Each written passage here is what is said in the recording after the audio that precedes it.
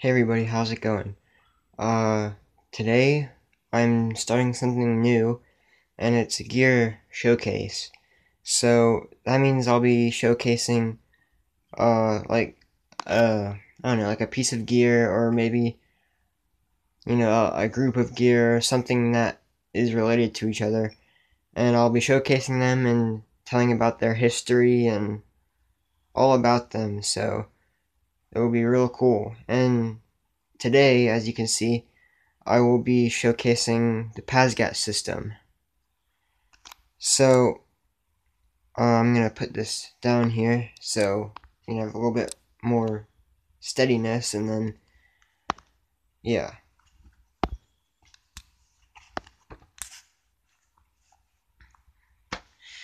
Okay, so this is the PASGT system. We'll start off with the vest. So the vest, this is the vest. It was designed in 1977, I think. Uh, I believe it was 77. If not, it was sometime in the mid 70s that this was designed. The whole PASGT system was designed in the mid 70s, but this was designed to replace the M1969 fragmentation vest, which we see in Vietnam with the Army. Uh, there were some differences. Some were major than others. Uh, for one, the material changed. The PASGT system was like a pioneer with military use of Kevlar. So this is made of Kevlar, whereas the M1969 vest was made of ballistic nylon. Uh, and the color was something else that was changed. Um, there's the base color for the PASGT, as you can see, uh, woodland camouflage, M81 woodland camouflage. The M1969 vest only came in one color, and it was uh, all drab. Now, there are covers you can get to these, but we'll get to that later. The closure changed. On the M1969, it's a zipper, and I believe some Velcro. Yeah, that's what it is. A zipper and some Velcro, a Velcro flap. This is just Velcro all the way around. I do know that the M69, because of having a zipper and it's an old vest, it does tend to get stuck after a while, and that's not something you want to deal with in the field. Another thing is these shoulder pads. They added these shoulder pads as more protection to, your shoulders. And there was extra padding in the front of the shoulders here to act as kind of like a padding for when you're firing your weapon. And yeah, so there's all around more shoulder protection. Another thing that they changed, along with the closure and all that other stuff, is the seams. Kind of like, well, not really the seams, but where they join, where the different parts join together. On the M1969, it's a series of eyelets and laces that you have to tie together to loosen or make bigger however you want. With this, the PASGT, there's elastic bands, and on the inside, there's strips of nylon. So yeah, this was first introduced. It was first introduced in the early '80s, but it was first seen in 1983 in Grenada. So it was used by. I've seen pictures of it being used by the 82nd Airborne. I'm not too sure if the Rangers used it or not. I know most of the pictures you see them just wearing OG 107 jungle fatigues.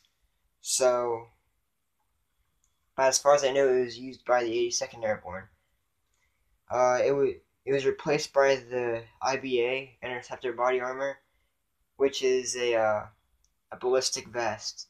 Like, I mean, I guess this could be a ballistic vest too, but the Interceptor body armor system will stop a bullet because it's a plate carrier.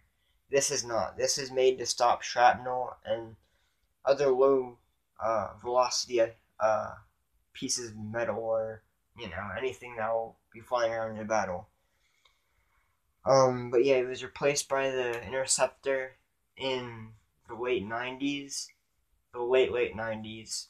But it's still being used in small numbers by the U.S. Navy nowadays. And I'm pretty sure it is being used by law enforcement as well.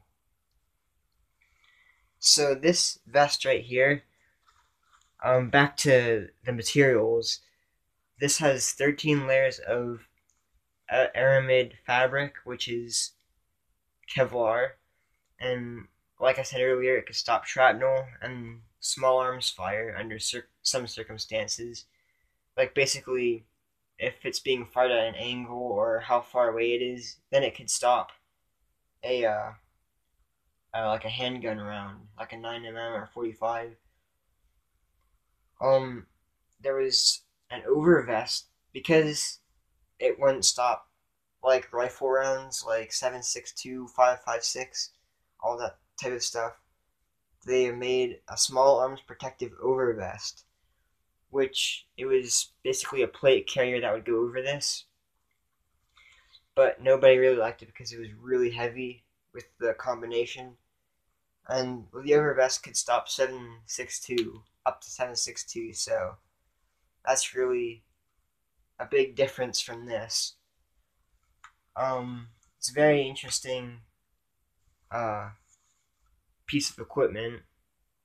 You could use it for most impressions, from Grenada up until they used it in the Iraq War. I've seen pictures of tank crews using this in the Iraq War, so you could get away with it for Iraq War, but you have to do your research on that.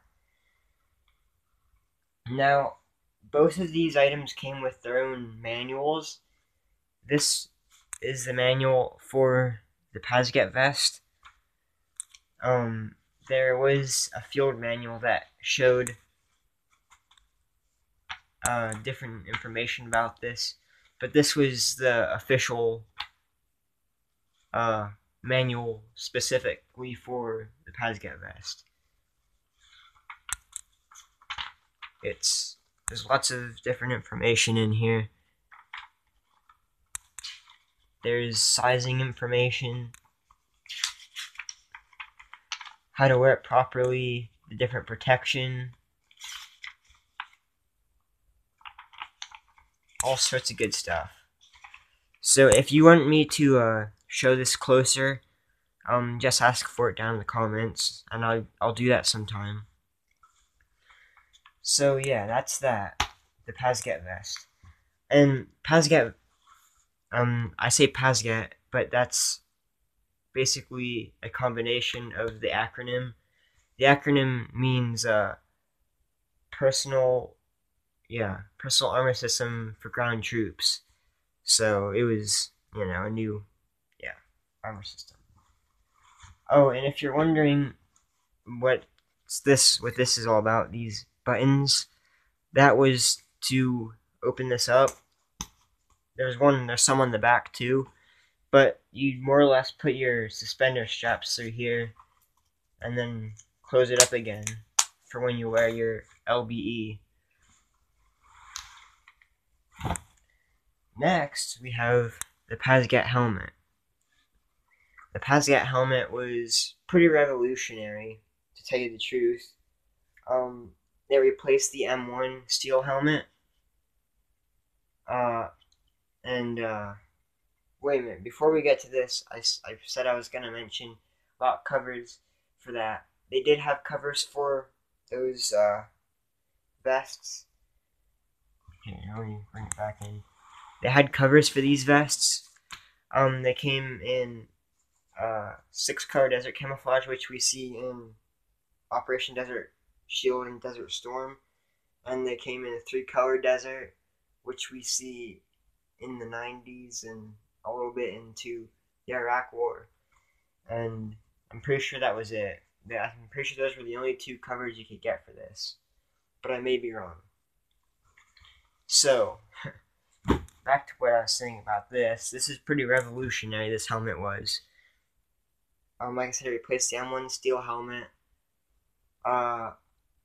It resembled the German Stahlhelm that we see during World War II, and that led to that being called the K-pot. Or wait, I think no, they called it the K-pot because it was Kevlar, but they called it Fritz because that's what they called Germans back in World War II. So the main changes were the shape, because this shape offered more protection to the back of the head, the back and sides of the head, and the different material, because the M1 helmet was an all steel helmet with a fiberglass or compressed paper liner. So this was all like the vest. This was first seen in Grenada in 1983. With the 82nd Airborne, they got a lot of the new stuff because they were part of the RDF, or Rapid Deployment Force. So Rapid Deployment Force is exactly what it says. It's a rapid deployment force. When they get the call of something that's not supposed to be, they can gear up, load up, and drop into a drop zone within a certain amount of time, which is usually a very short amount of time. So they got all of the new stuff, much like Airborne in World War II. So yeah, they got the new stuff. This was replaced in 2004, I believe, by the ACH, which is the Advanced Combat Helmet. The design is very similar to this, except it doesn't have this brim on the front. The brim is pretty much taken off, and it's flat on the front. However, this is still used by law enforcement nowadays. It was made of. Here's the inside if you want to see that. This particular helmet is actually an unissued helmet dated 1989. I got it with the manual. We'll look at this then. But this particular helmet consisted of 19 layers of Kevlar. It could stop shrapnel and rifle rounds up to 308. So if you've seen a 308 round, you can tell, that round it's a pretty large round as far as rifles go and stuff. So this can stop up to 308. And there were certain parts for the parachutists. That's what it says in the manual, parachutists, but it's paratroopers. Sorry. There were different parts that you could get for this that I think you should have had when you jumped in. Oh, and it was basically a foam pad that went in the back. Here, alright. There's a foam pad that goes in the back, and a retention strap, which pretty much came from the back of the pad and went around front and attached to this. So I'll show you in the manual. There's a pretty good picture of it in the manual. So, and there were covers for this. And another thing with the vest, I don't have any covers for that, so I can't really show you anything about that. But I do have a cover on a helmet. This is my main Gulf War helmet. So this has the 6-color desert cover on it. And yeah. Other things you could get for it were this helmet band. It was a helmet cover retention band, I think is what they called it, because it was made to keep the cover in place. And then you see some pictures of guys with their goggles on it. So yeah, as far as covers go, there was a woodland camouflage cover, a 6-color desert camouflage cover, a 3-color desert camouflage cover, and there were 2 Marpat covers that you could get for it, because the Marine Corps they they used a helmet. They used this helmet up until the late 2000s, but it was replaced in the mid 2000s. But it was like, completely replaced in the late 2000s. So they were using their Marpat covers with these helmets. So yeah, that's that. And here's the booklet. There's interesting stuff in all these. Again, here's a sizing chart. It tells you pretty much everything about the helmet. And here's with the parachutist stuff. This is the back of the helmet. And this is that foam pad that goes on. And then this is a retention strap. And then that's what it looks like when it's on. See, it comes around the back and hooks up to the chin straps. Eventually I'm going to get one of them, like the foam pad and the retention strap, because I think it's really nifty. So yeah, so that's that. This is our first gear showcase. I hope you enjoyed this. I'm gonna do some more of these. This is interesting. Here, let me let it focus.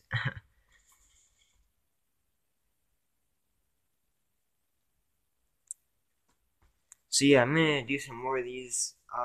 Get some information out there, and plus it gives me more ideas since I have, an extensive selection of stuff. So yeah, that's that. Thanks for watching. Comment, rate, subscribe, and we'll see you in the next one.